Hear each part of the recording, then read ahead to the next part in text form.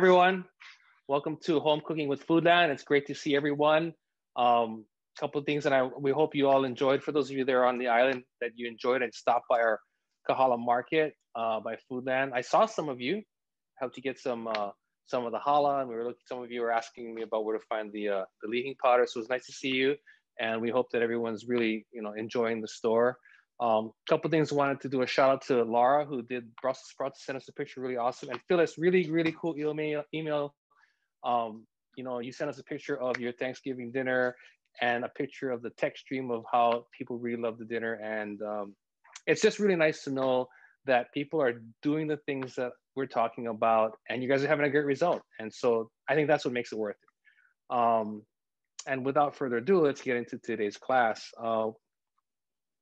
As I think about, again, we're in the holiday season, and while you may be having a modified get together, I still thought it'd be fun to do things that are sort of holiday-ish or for holiday get-togethers. And of course, at some point, we're going to get past this, right? And then these will be all things that you have in your repertoire that you can do when you have larger get-togethers. So today we're going to do crispy Gau Gee, and we're going to do Wok Charred Edamame. And if there's time, I might throw something else in. I always want to, I try to have something in my back pocket in case we have time, but let's go ahead and jump into this. So, oh, by the way, again, if you have questions, please use the question and answer function on the Zoom app, and Cheryl will be shouting questions out at me, and we'll get started. So, crispy Gau Gee, super popular dish in Hawaii. It's Chinese. I don't know if it's it's Chinese. I think it's Cantonese in origin, and I'm probably in China, it's completely different. But what we have here is basically and I made a few so I can show you what they look like pre-cooked, but it's a wonton pea, which is a wrapper filled with a pork stuffing, and then we're going to deep fry them. And when we have get-togethers, usually someone's going to bring a bunch of them, and we eat these as poo-poos. And before dinner is served, usually you've eaten like 6 or 7 of them, and you're just you're gorging out of them because you can't get enough. The filling that I'm going to show you how to make is actually a great all-around filling. You can use this to make sort of like pork meatballs. Oh, by the way, for those of you that had your turkey and you had leftovers, you made juk. This filling that I'm going to show you is perfect to put into the juk to make little pork hash meatballs. You can take the stuffing, you can steam it and make pork hash. You can use it. What else can you do with this thing? You can stuff eggplant with it. So really versatile, okay? I'm starting with shrimp. I have 4 1/4 pound here of shrimp. I peeled them, and we're just gonna go ahead and chop them. Now, I am using 2125s, which are a little bit larger shrimp. And I like them because they're nice and meaty, but if you want to, you can buy smaller shrimp because we are chopping this up. The smaller shrimp are gonna be a little bit less expensive, but the trade-off is you're going to have a lot more shrimp to peel. So you got to think about what makes more sense for you and what the trade-off is.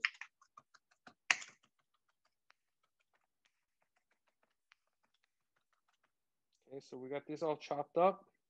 And this is going to actually do 2 things. It's going to create flavor, right? It's going to add flavor to the filling, but also all of this protein here that's chopped up is going to help act as a binder too. So the shrimp's gonna go in. Let me go wipe my knife here real quick. And then we're going to add our pork. I have 1 pound of ground pork here. Put that in real quick. We have some water chestnuts. These are sliced water chestnuts. We'll chop these up.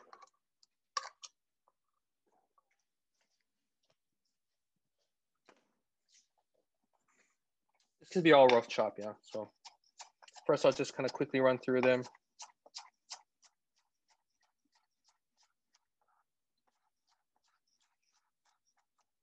And one thing I do have is I have vegetable oil behind me, and I'm preheating it. So I may need to check it because I don't want it to get too hot. I'm looking for somewhere between 325 and 350 degrees Fahrenheit.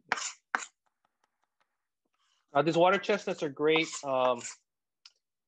They're very mild. They don't have a whole lot of flavor, but they add a lot of great texture, a really nice crunchy texture. For those of you not familiar with water chestnuts, they're very similar to jicama.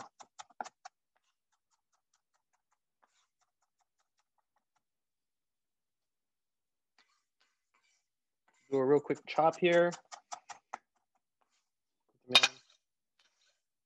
And again, I got my Chinese cleaver, which is a great bench scraper. Put that in.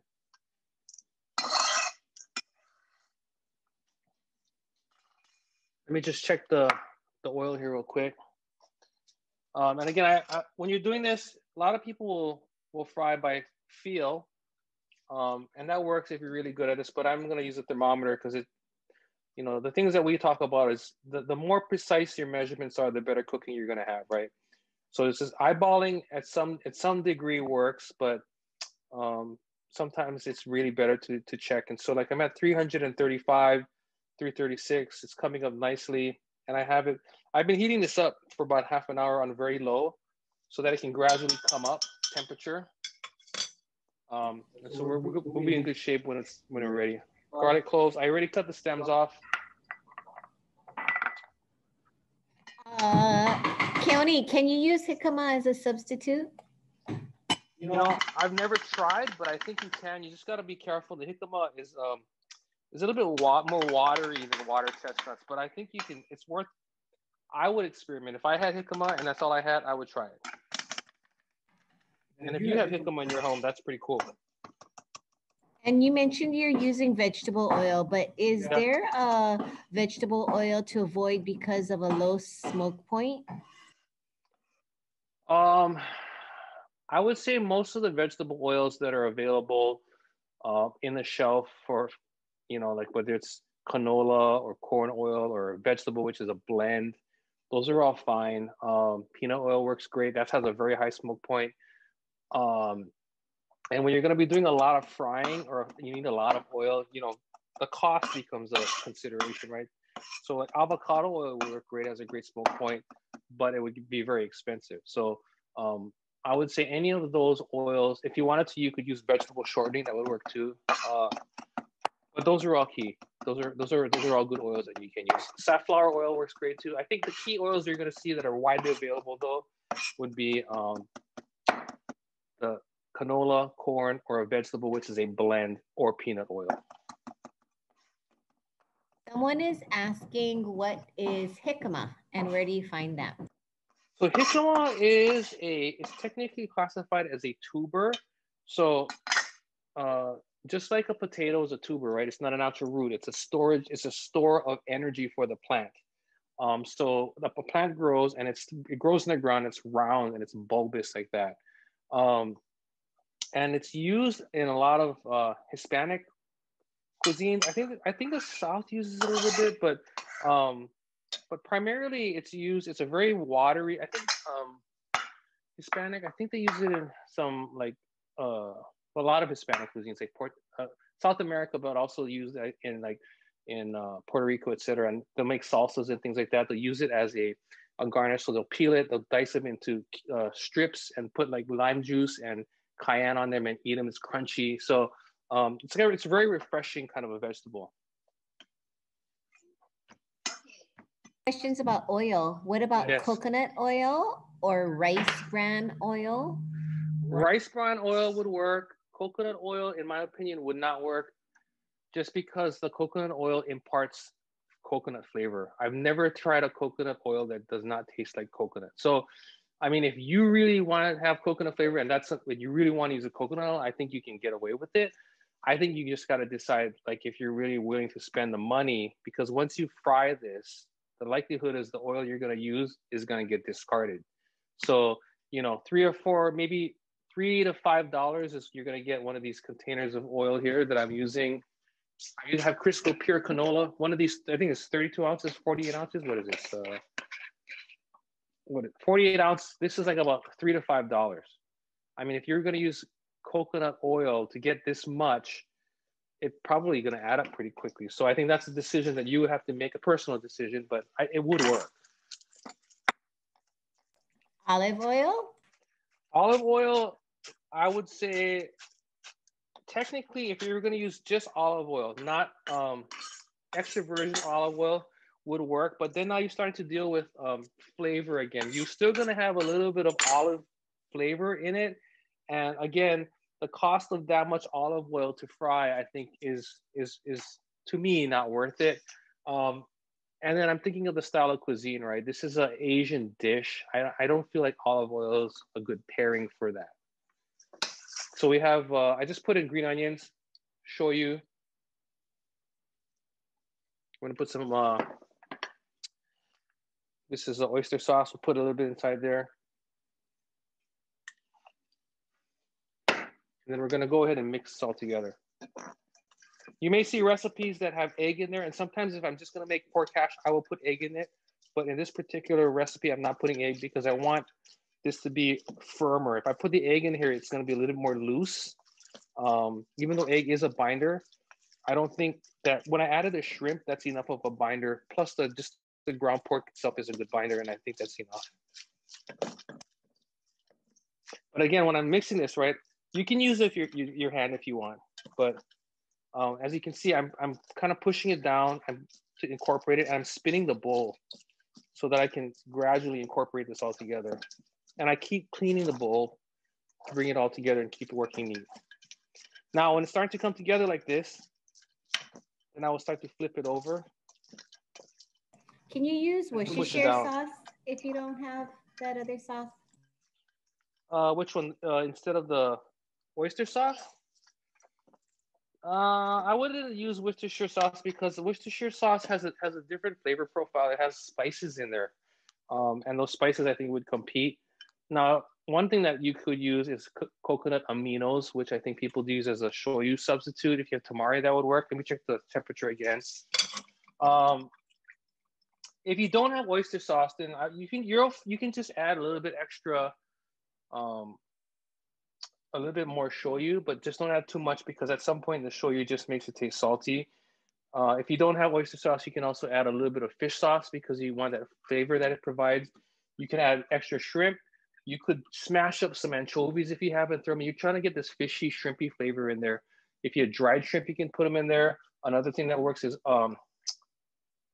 okay, so like I'm at 369. Okay, so I'm gonna turn it down just a little bit. The other thing you can add in there is dried shiitake mushrooms or fresh shiitake mushrooms. So any of these kind of umami-driven things you can add to offset the oyster sauce. That said, if you don't have oyster sauce, you should buy some because once you start using it, you're gonna use it on everything if you do Asian cooking. And but I think in Hawaii too, sometimes we do too much of it. I think like I've seen people do fried rice and they put too much oyster sauce and it's drowning in oyster sauce. But oyster sauce gives it a really good umami and a nice richness, and it's a little bit sweet. So all those things work. And to that point, if you don't have the oyster sauce, if you add all that stuff that I said that's going to replace that fishy umami flavor, you can also add a pinch of sugar in. And a lot of times people will make something like this and still add a pinch of sugar, even though they're using the oyster sauce. So those are some different things that you can do to replace if you have to, okay? Okay, so we have our mix that looks good. These are wonton wrappers that I have that are widely available in supermarkets and Asian markets, but they're wonton wrappers or dim sum wrappers or wonton pea is what they're called. And they're in a square. And I'm gonna show you guys how to make some, and then we'll go ahead and fry some. So when you're setting this up, you have your filling. I have a scooper. This is like the 1 ounce scooper. You people use this for like sour cream and stuff. They're really good to use. If you don't have one, that's fine. Use a spoon. That works just as good. I usually have a little bit of water. I have a pastry brush here. If you don't have a pastry brush, that's fine. You can use your fingers. But it just, to me, it keeps the process neat.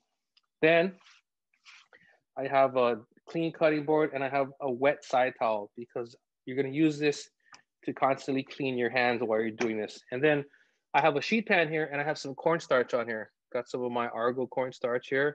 I just layered some on the bottom, and as I'm making them, I put them on the cornstarch to keep them from sticking together. And then if I'm gonna do more, I just keep building it and putting layers of parchment in between or wax paper. And these, just like this, you could make these and freeze them.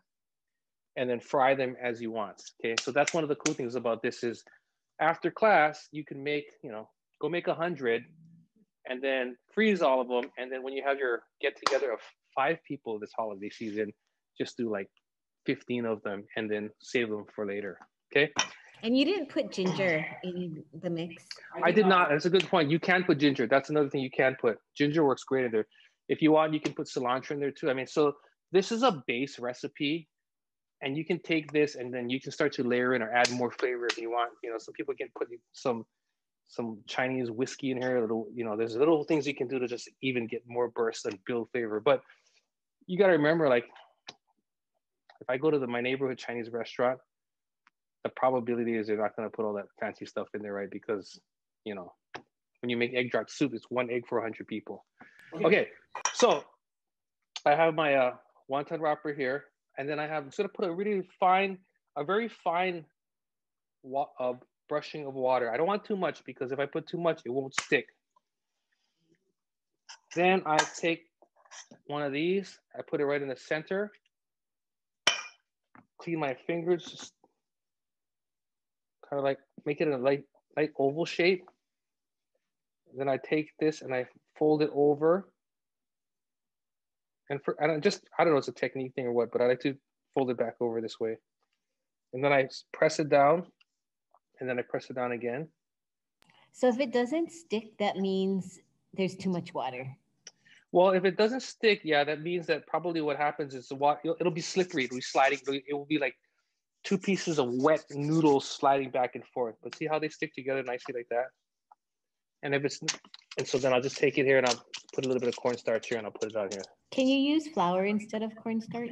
Yeah, you don't want to use flour. And the reason why is flour, it reacts differently. This will absorb moisture and not get clumpy. If you're using flour, you're going to end up with like paste. So don't use flour. You can use a pure starch though. Cornstarch works, mochiko flour would work, potato starch would work, but not flour, okay? So again, a quick light brush. We'll take one of these, a scoop, center. And can you just use your fingers if you don't have the brush? Yep, absolutely. I'm just trying to like show you, I'm trying to show as many tools as I can when I do this thing with you guys. But here's the thing, you can use your fingers, but imagine this, right? Right now, I feel like the process that I'm showing you, when you look at my workstation and what I'm doing, right? It's neat. And when we're always cooking, and I think we talk about all the time, is we want to make sure that we're not making a huge mess. So imagine me using my hand to scoop this up, put it in here, then I got to wipe my hands, and I put my finger in here, and I wet hands, and it just gets a big mess. And so like, I'm using this, I'm not touching this. I'm using this and not getting my hands wet. And I have my towel here, and there's just a little bit of pork on there, but it's not crazy, right? So that's the reason why we kind of do it that way. So I just did 2 here for you. And I guess here, I'll show you just so you can see, the thing that I think learning for me is really seeing too, right? And so if I were to put too much water and I put this over, see how it's doing that?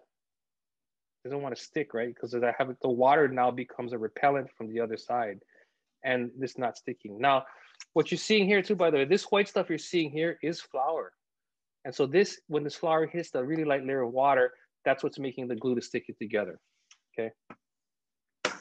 I wanted to show you one more thing that's kind of cool. So you can make these, and that's a Gau Gee. Now you could also do this.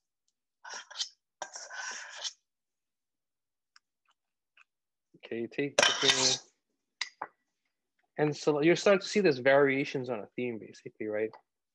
So if I go in this way now, right? And then I go like this. It changes the flavor. Yeah.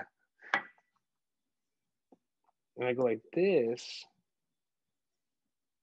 I have something else, right? And you can fry those, but those are like, those are like when you go to restaurants and they have like fried wontons, right? Or when you're gonna make you're gonna make wonton min, or you want to make wonton soup, that's how you get that. So again, triangle. Do you ever have a situation where the wrapper comes undone and then the pork comes out into the oil? Sometimes, but when you're cooking a lot of these, you got to expect that, if you're really good, you're going to get 100%, but usually, you're going to get one that we call them the jumper. You know what I mean? This one's like, I don't want to do it. So, And then why is it that when you buy crispy Gau Gee from the restaurant, it's really crispy and it stays crisp? yeah, that's a good question. And I've asked that question. I was trying to figure out. And I did crispy Gau Gee on a video, and I think Cheryl was helping me in that video. And she's going to say, I was in that video. But the thing that I've always tried to figure is how to get it that way. And from what I have figured out is you really have to make sure the oil's not so hot, because you want to really cook the wrapper so it's super crispy and all of the moisture is cooked out and it really cooks throughout on the inside. If your oil's too hot, 350 or higher, what happens quickly is like, oh my God, it's brown already. You take it out and the inside hasn't cooked all the way through and it's not really crispy. So you envision going into the back of a Chinese restaurant. This guy probably has a huge wok with lots of oil, and they put in the oil, and this little wonton or Gau Gee is swimming around this huge swimming pool of oil and getting really crispy. So when you're cooking them at home, you got to make sure you're not overcrowding your pan. Let's go over here. We'll do some. You're not overcrowding your pan, and you're not too hot so that it doesn't brown too fast. So let's see. Yeah, because like a lot of times, right? Like when you're talking about when you're making them at home, like everybody, you're kind of like you're making them, and people are like eating them fast and if they sit out to a little while, then they're not as good as the Chinese restaurant ones. So I get what you're saying, and I don't make these at home very frequently, so I've not perfected that getting the thing super crispy, because I'd rather it's easier for me to just pick up the phone, right? But 350, right? We're gonna put these in. Now keep in mind, I'm putting this in now, and it's going to drop the temperature of the oil as this thing starts to fry. So we have to keep an eye on that. And I don't want to because I'm doing it, I'm going to turn the heat up so that I can account for the temperature dropping. But I'm not going to overcrowd the pan too.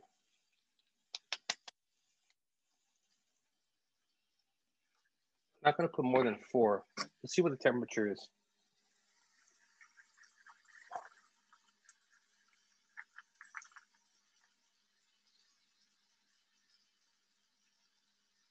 I want to try to keep it at 350, right? So let's see what I'm at. I'm a little high right now. So I can actually afford to put another one in. Someone wants to know if you can cook this in an air fryer. I've never tried that, but my assumption, what I'm going to say is no. And the reason why I don't think you're going to get the same crispness that you can get from using a deep fryer. This thing is holding temperature really well, so I'm going to add more.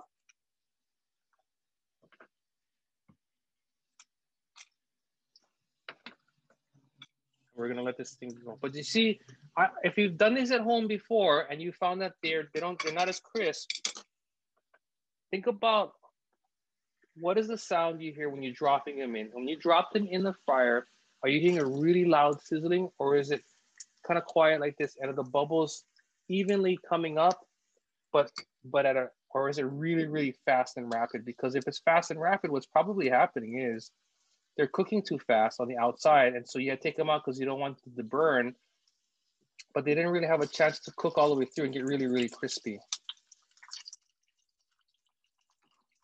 So when you think about the ones you get at a Chinese restaurant, they look really golden brown all the way, right? And I'm also going to push it down a little bit to try to submerge them, let them do their thing a little bit.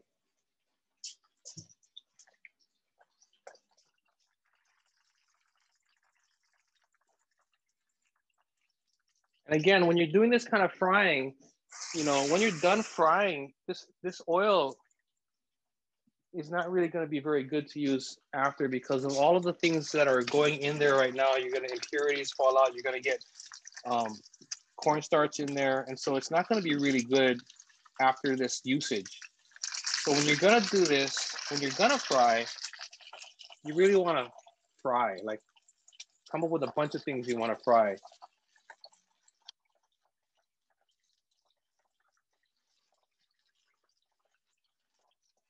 Like if you're gonna do this, maybe you should do this and do shrimp tempura and I don't know what else you can do. You want to do? Question. Yeah, Could you fry these in a larger pan like a deep skillet? Not really deep frying, but not quite a shallow fry either. Also, there's more real estate in a larger circumference pan. yeah. So you can, and this is the tricky part. These are the trade-offs, right? So for me, what I'm trying to do is replicate the deep frying that happens in a restaurant. And typically, in a restaurant, I'm gonna have uh, like 5 gallons of oil in a deep fryer. So if you think about how much fat is in that fryer, and I have a basket that drops in, and there's just such a large amount of oil that what it's doing is it's really maintaining the heat and submerging this really evenly and cooking it evenly. Can you do this in a, a, a shallower, wider pan? Yes, you can. Can you do that? The difference is you're gonna have to turn the thing over. You're gonna have to turn them more, and you're frying, and the consistency is gonna look different. Um, to that point, yeah, I use a smaller pan because I want the depth, and I didn't want to use a whole gallon of oil to do this. And so that's the choice that I made in the trade-off because I'm only gonna do a small batch.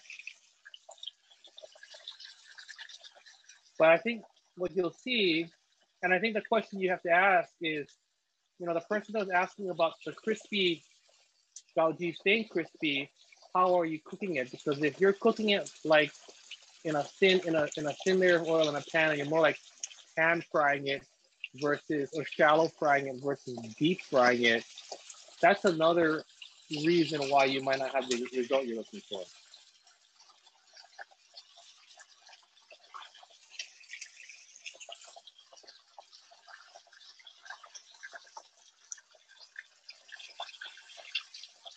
When you hear it starting to bubble and sizzle now, it's because the inside is cooking through, and some of that moisture from the pork as it's cooking is coming out. Let's see what we have here. And in my opinion, I'm seeing something that looks a lot more along the lines of what I would expect to see when I get one from the Chinese restaurant. And I believe a large part of it is because I am fully frying this submerged. Now, one thing to remember is when you're frying these, um, when you are done with that first batch, when you're coming in for the next batch, you should check the temperature of your oil and make sure that it's back up at 350. And I'm gonna start to heat up this pan here while we're talking. So we're looking at 330, which is good. And you see in here, take a look inside there. See some of that stuff? We wanna always be skimming. So we're gonna do a quick skim to get that. That's the cornstarch that's in there. But you see, the other thing about cornstarch is, notice how it didn't brown. And if you had used flour, besides the fact that you might have made glue, all them stuck together because of the moisture, the flour would have gotten in here and it would have browned. You think about when you make fried chicken, homemade fried chicken, right? That flour gets in here and it starts to brown and it really dirties up your oil, okay? So we'll do another round real quick here. 1, 2. And how do you know when you need to change your oil? You'll know when it's time to change the oil because, hang on. By the way, one thing is I'm adding these kind of fast because the first batch I could tell, but when I start to see it sizzle quickly like this, I slow down a little bit because I want to make sure that there's not a bunch of water that might come out, because if water comes out here, it'll foam like that, and you don't want it to overflow out of the pan. You'll know when it's time to change the oil when the product, either the oil gets really dirty looking, like with you're doing like flour product in there, or you start to notice that the product is getting really greasy. And so when you look at this, right, I did put it on a paper towel, but see how they don't look all shiny greasy, right? They look nice and crisp. And that's because the oil is fresh and clean. And then you also got to look at smell. If the oil is dirty, it will start to smell like burnt. It won't smell very good. So that's another indicator. So we'll let these fry. Let me check the temperature one more time. And see, it's frying evenly, but it's not screaming. It's not furiously bubbling. It's just carefully doing its thing. And the goal is to get it to fry throughout, get golden color on the outside and golden crisp throughout. And that's that timing game that we're working with, right? The time and temperature to make sure it cooks throughout, crisps up the wonton without burning it on the outside. It's kind of like when you cook your turkey or chicken, right? If you have the temperature too high, then what'll happen is the skin gets really brown, and then you're like, oh my God, it's raw on the inside, and having to work through that. Okay. Now we're gonna do edamame. So here I have these are salted edamame. So these are cooked already, and they're salted, they're seasoned already, and I've defrosted them. And this is our Maika'i brand. We have this, and we have a black pepper one and a wasabi one, which is really, really cool. We're just gonna open this. I have a wok pan here. I'll turn the light on, maybe be easier. It's lightly seasoned, and I'm gonna put some oil in there.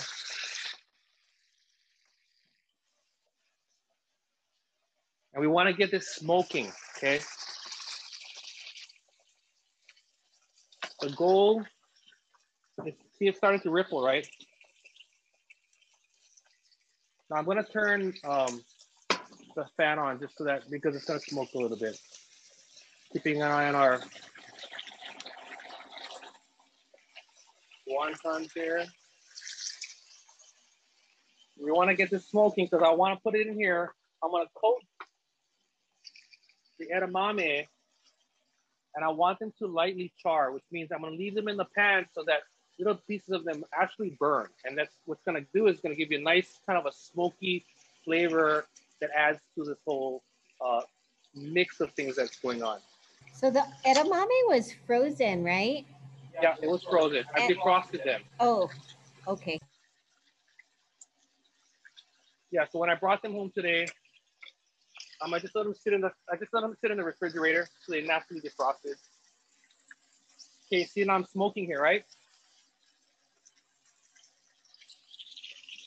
This is gonna go in.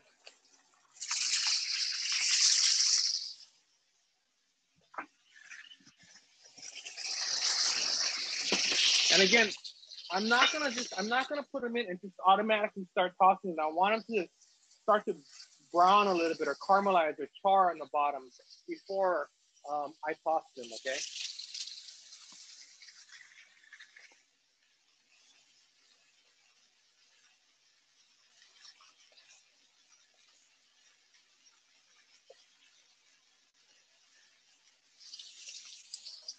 Here we go. You see that charring? That's what I'm looking for, okay?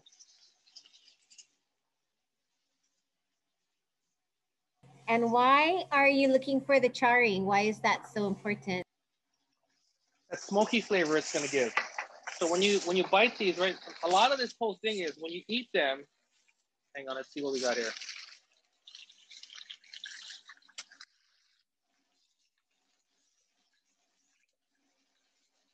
Again, look at that deep golden color. That's really what's gonna help ensure that these will stay crispy. You wanna get all the moisture out of the wrapper when you fry them. Okay, so when you think about eating edamame, right, the best part of the edamame, right, is when you take the pod and you put it in your mouth and you suck on it and then you pull it, right? And so really it's all that seasoning that's on the outside. And when you char this, it's gonna give you that smoky flavor. It gives it a nice smoky richness, so it adds depth to the flavor of this. But you don't want the whole thing to be black.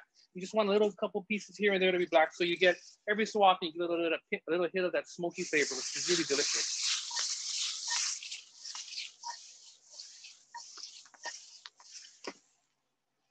So we're just gonna let that cook. The next thing that's gonna go in here is shortly, right? Now remember, there's two things that I'm doing here. I just moved it around because I wanted to space them out a little bit. But I am using defrosted edamame and I'm basically heating them through because they're already cooked. So I'm not really having to cook them. I'm just trying to char them and get the flavoring on the outside, and I'm good. Now, if you were in a rush and you're on the fly, you could defrost them in the microwave, or you could throw them in frozen. And basically what you're gonna do is do the same process. You might have to throw a little bit of water in and let it evaporate because it'll create steam and it'll help it defrost quickly. Okay, so these are looking really good. The next thing I wanna do is I'm gonna throw my garlic in. I did not throw the garlic in the beginning because it would have burned by now. So I only want the garlic flavor and the fragrance in here. So I want the garlic to cook through and season this without burning. But at this point, I'm not trying to char anymore, but get all of these flavors to infuse, okay? So we've got the shoyu is gonna go now. And the shoyu basically is deglazing. So you hear it sizzle. It's gonna give you some flavor. You smell it in here, it smells really good. I'm gonna add a little bit of, this is Hawaiian salt, alae. And it's red because of the clay soil that they add to the salt, which gives it a nice flavor. And then I'm gonna add some chili flakes. Now, if you don't want it to be spicy, you don't need to add this. If you want it to be more spicy, you can add more. And then I'm gonna add some sesame oil. And again, this is a flavoring oil, so I don't wanna cook with it. I'm just adding it at the end. And I'm gonna throw some sesame seeds for fun.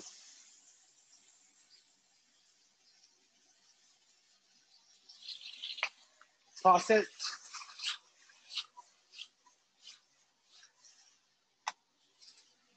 We'll go ahead and put it in a bowl here. And then I'm gonna garnish it with just a little bit more chili flakes.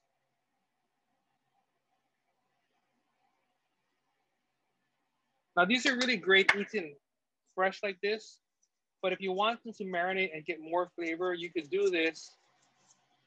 Put them in the refrigerator. Let's come on this side, we'll look at this real quick. Put them in the fridge, and then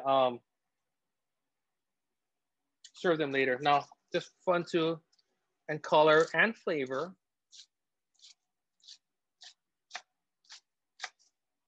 We'll throw some green onions on here. So do you eat them cold or hot? You can eat them cold or hot. I think they taste great hot like this. But you can eat them cold or room temperature. They're great both ways. Okay, so now we've got this done. I have the wontons or these done. So since we have some time, we're gonna have some fun and we're gonna do, I figured what the heck, we'll do some gonlo men or chow mein basically, okay? And this is another one of those dishes I think that you can make very easily and very simply for your get-togethers. And it's one of those things that I think you should have in your repertoire. So, back to the wok over here. Question about the crispy Gau Gee. Yes. How do you know the pork inside is cooked? Like, do you need to take the temperature of the inside? Yeah, I mean, if you want to, you can poke one with a thermometer and you can test it for like 165. I know they're done because they've been there for they were in there for like 8 minutes and they're really golden brown. And like we talked about, when the pork is already cooked, it starts to push out moisture and some of it was coming out. Do you remember that first batch? It was starting to sizzle and bubble a lot after it'd been quiet all the time. So it tells me that it's pushing that out. The other way that, we do all the time is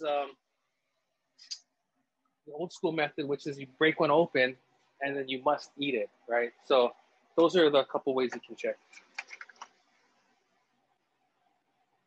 So again, I'm gonna put some oil in here. Want to get it nice and hot. And by the way, part of what helps too is I've seasoned this pan. It was non-stick, but over time the non-stick has come off a little bit. But I heat it up hot and I get the oil in, and it starts to smoke, and it also seals in the steel to help make it less. I'm gonna make it more non-stick. Okay, so now I'm gonna add my onions, and one of the things that's in this a lot is cabbage. I didn't have cabbage, but again, I'm not going to let that stop me, right, from doing this. I'm adding my onions, and on this one, what makes, in my opinion, gonlomin really good is that charring again. So I'm gonna get this in here, and I'm gonna let it cook so I can get some charring going on these onions. And I have this at full blast right now. Let me get the oyster sauce.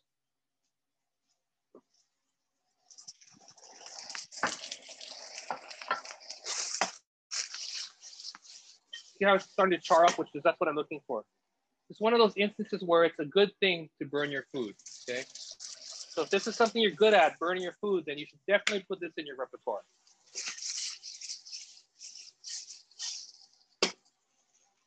And these are noodles. These are chow mein noodles. They're a thicker noodle. These are dry noodles. This is from Crown Noodle locally here. I like Crown Noodles, their product.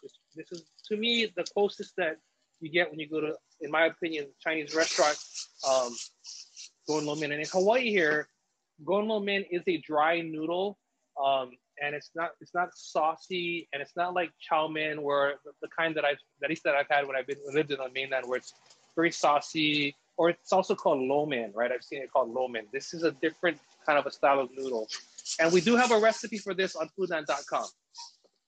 I'm pretty sure I made this with Cheryl too. Okay, so now we're gonna go ahead and add, this is char siu and bean sprouts. I'm gonna toss that. I wanna get all the flavor together.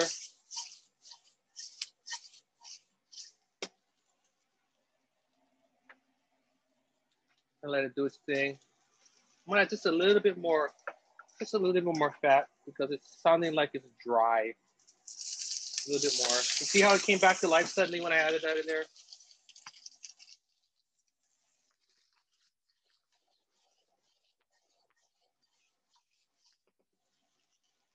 And now, here's the thing that you might, like when you're doing it. One of the things I learned a lot about doing stir fries and wok cooking is you don't put everything in the pot and cook it all in one shot. Lots of times it's a couple stages, okay? Now, I probably did a little bit differently in the video, but what I'm gonna do here is, because I'm looking at this pan and I'm going, you know what, if I add noodles in that, it's gonna be too much. So I'm gonna take this, which is now looking good and it's coming together, put it on the side. Then I can start with my noodles again. A little more fat. Coat the pan. Add my noodles.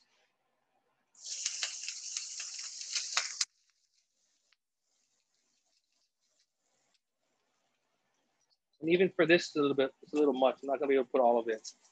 I don't want to overcrowd the pan. That's the thing about cooking too, right? When you're learning how to cook or you're cooking at home, you're like, just a little bit, let's throw the rest in, and then you overcrowd the pan, and then you're steaming stuff, and it's not really working out, and you're wondering, oh, how come it's not that good? It's because you make these split-second decisions for ease, or because you don't want to have to do another batch. And the result of that is you end up without a dish that tastes quite as good as it would have if you hadn't done that. And these noodles kind of like to stick, so I'm getting a little sticky here. Right there.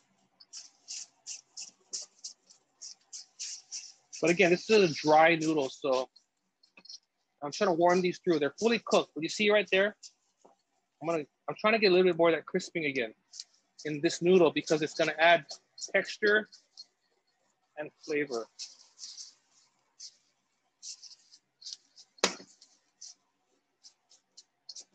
Okay, so now I'm gonna go ahead and add this back in. We're gonna add some oyster sauce.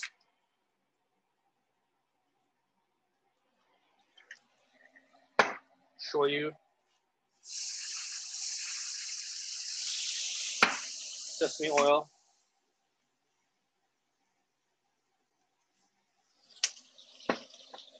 Sesame seeds.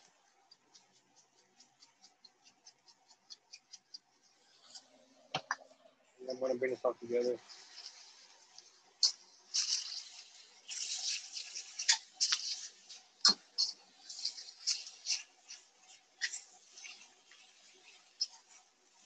keep in mind, like don't be afraid if you have to use utensils or tongs in here to move this around, because in this instance, even this pan, this wok is a little bit small, and I'm not able to completely toss it the way I want to, but I want to incorporate all the flavors together. That's important. I want all of the flavors to come together. I want to coat it nicely.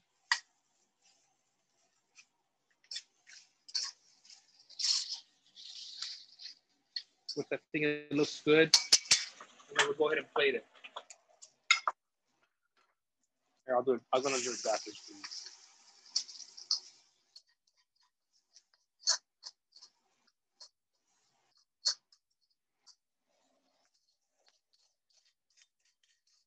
Now, if you like cilantro, or what's also known as Chinese parsley, perfect dish for that. I know there are people that love it, and then other people that hate it. So you got to make your call on which one either you are or your guests are, and make a decision on that. I'm gonna add a little bit more sesame seeds.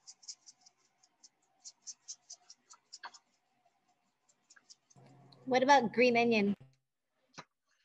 Glad you asked that question. Come on this side.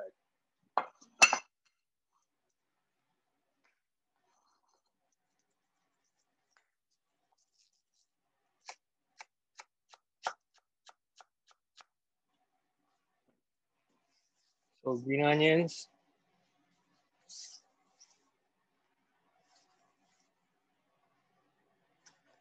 So we have that. So here we have, and I'm gonna just cut some of this up because, you know, what kind of a sort of Chinese, local style Chinese get together wouldn't be good without some char siu, and if you had some pork hash, right? So I'll put some of this here. Cut this up. And if someone is making this dish with tofu, would you recommend they fry the tofu before putting it in? And making sure you're using firm tofu because all this action might break it up. Yeah. To that point, if you want to do a version here now, this particular type of noodle has egg in it, but if you wanted to do a kind of a vegetarian style, you don't have to put the char siu, but you could do shiitake mushrooms will work really good with that. Probably some of the other alternatives, seitan, things like that could work. You could also do it with seafood, like dry scallop would probably be really interesting, or dried shrimp. So there's a lot of different ways you can go with it. But, you know, here's a real quick put together that we have. And of course, would not be complete without some mustard. But this is a real quick, like what you might see, you know, at a get together, at the beginnings of a get together. And, you know, to that point, in normal times, I think it would not be unreasonable to go to someone's house for Thanksgiving and have your turkey and stuffing and this at the table at the same time. So, you know, what's missing maybe is some spicy ahi poke, some maki sushi, you know, futomaki would be really good with this, but I'm getting really hungry just looking at this. So here we do have our wok charred edamame. We've got our crispy Gau Gee, a little extra credit, gono man, or you can call this chow man. Are there any last questions before we kind of wrap this thing up? No questions. Everyone says it looks great and everyone is hungry. Awesome. Well, we're going to see you in 2 weeks, Wednesday, which the date will be, I guess it's 14. Yeah, 16, 14 plus 2. I think we'll keep on the theme. You know, I think it's nice to do things that are, you know, perfect for the season. We'll have more fun with that. And for those of you that do this recipe, let me know how it works out. If you do it the way I said, use it the deep fry method. Don't shallow fry. Fry the right temperature. Fry it all the way crisp throughout. And let's see how crispy these hold up. And by the way, I forgot. So this is mustard, right? So I'm using Coleman's English dry mustard, and I rehydrate it with water, and then I add a shoyu to that. So perfect for the Chinese food. Also perfect for sashimi if you don't have wasabi. And with that, we'll see you guys in about 2 weeks. And we hope you guys all had a great weekend. And bye now.